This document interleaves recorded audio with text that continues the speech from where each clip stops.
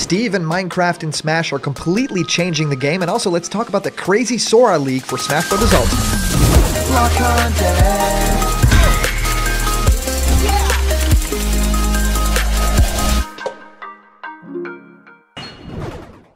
What's happening, my blocked buddies, and welcome to a brand new episode of Blocked Content's Leak Speak. My name is Callum, and this is going to be your content for today. Yes, there's two very important things to talk about today, because not only do we get Steve in mere hours from now, yes, it's almost time to finally play as our little blocked boy in Smash Brothers, and it's a huge deal on a couple of levels, right? I mean, it's a huge deal because it is a big third-party character. It's the next one in this Fighter's Pass, but also because Steve is going to be changing the game dramatically. Well, I'll talk all about the ways that Steve is actually changing the way that everyone plays Smash Brothers, but also the way that Sakurai had to change everything about the game to make Steve actually work. I mean, that's all out there, and we get to read and, talk a little bit about that as well. But also, let's talk a little bit more about how Nintendo actually approached Disney about adding Kingdom Hearts' Sora to Super Smash Bros. Ultimate, but they were actually shot down. That was actually in the plans at some point. We might still see it in this Fighter's Pass, but as of this moment, it doesn't really feel like that's actually going to be happening anytime soon. And that would be sad because a lot of people are now hoping for other big third-party characters to join the roster after this huge and beautiful announcement of Steve. I mean, a lot of people were saying when that trailer started for Steve, and we really had no idea what character it was going to be, and we saw Mario getting smashed around, and then of course Sonic then forward smashed him way up there in a cave, and we saw the darkness all around and red eyes. A lot of people were saying this is going to be the Heartless, right? This is going to be darkness. This is basically a theme for Kingdom Hearts, so something like this is going to happen. But then it ended up not actually being something from Kingdom Hearts, but of course very clearly being a Minecraft thing. So yes, that totally does make sense for people that are a little bit upset about that want to have a little bit more Sora in their Smash Brothers. But does Disney actually play ball with Nintendo? Well, we get to talk about all of that good stuff, and of course also how Steve is going to be changing the game for Super Smash Bros. Ultimate going forward. And of course, I've been also answering a lot of you guys' questions about Smash Ultimate and new fighters in our show Question Block, where I answer your questions. What do I think of your favorite game? How do you start making YouTube content? Well, whatever you can think of, send your questions through to blockedcontentmail@gmail.com, and I will answer your question live on the show in our next Question Blocked episode. And it's almost time for another episode of Block Talk, our brand new Let's Play show, where right now we're playing through Wind Waker HD. It's so much fun. Me and my friend Corey actually just talk about life and video games and the stuff that we love in Block Talk. So please, if you want to support the channel, watch that episode. There's more coming, so hope you guys enjoy. All right, guys, let's head into the main content of today, and that's first talking about Screen Rant's report posted by Dylan Warman about Super Smash Bros. Ultimate actually changing because of Minecraft, changing so much. Well, we'll dive all into those biomes. Yes, that is actually a huge word for this brand new character that is dropping and the way that those stages actually work. Yes, Super Smash Bros. Ultimate Minecraft stage, which is called Minecraft World, it actually features selectable biomes. Players can choose between multiple biomes when selecting the Minecraft stage in Super Smash Bros. Ultimate, now that the games have finally crossed over. Going on to say that fighters interested in brawling in the Minecraft stage in Super Smash Bros. Ultimate can actually choose between different biomes for their skirmish. The crossover between the two games began with the implementation of Minecraft Steve as a playable character in Super Smash Bros. Ultimate, the talks for which began at least 5 years ago. When Steve's addition to the Smash roster was revealed, fans were so excited their enthusiasm actually crashed Twitter.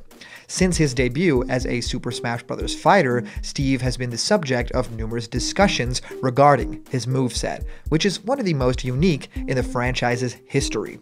Super Smash Bros. Ultimate players have discussed Steve's ability to craft and build objects on the game's various stages, creating new obstacles on which to jump or weapons with which to assault enemies, with Steve and other Minecraft characters making waves in Nintendo's melee brawler. More fighters such as the Creeper, Bomberman, and Travis Mii fighters have been announced. Then, pouring icing on the crossover's cake, Twitter user PushDustin, who we also frequently talk about in our show, shared a translation of a post from the official Super Smash Bros. Japanese account and revealed that the players can actually select different biomes in Super Smash Bros. Ultimate when fighting on the Minecraft stage. The image PushDustin shared shows 6 different biomes from which gamers can choose, from dry forests and a small village to snow-capped mountains and rocky cliffs. Smash's new Minecraft stage is 6 levels in one, with actually the post at PushDustin saying, "Good news, you can select which biome you want to play in by using the following commands." Yes, that is really interesting. So you do stuff like press L plus A, L and R plus A, L and R, and then the up stick and A, and then the stick to the right, and then the stick downwards, and L and the stick to the left, and then A. So those are all the different ways to play the Savannah stage and the Village stage and all of that good stuff. When 2 popular titles cross over, the excitement showcased by fans is unsurprising.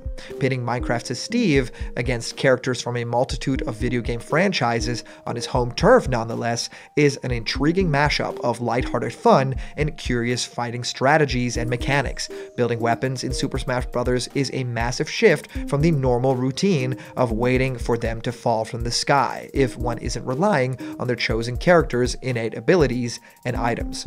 Super Smash Bros. Has consistently been a franchise that has pitted characters from a wealth of universes against one another. However, those crossover characters used to only be from Nintendo properties. Since the implementation of characters from Final Fantasy and more, the Super Smash Bros. Series has garnered a reputation for welcoming fighters from a plethora of series. Thus, it is no surprise that Minecraft Steve and some of Minecraft's biomes have made its way into the franchise, but their implementation is nonetheless a welcome surprise. Now, also talking a little bit more about Sora and Super Smash Bros. Ultimate. Of course, it is great that we get all these great third-party characters. If we think about characters like Joker and Hero, and then Terry, Banjo-Kazooie, and the awesome Steve that is now tomorrow dropping in Smash, or in just a few hours from now if we're talking like world time zones.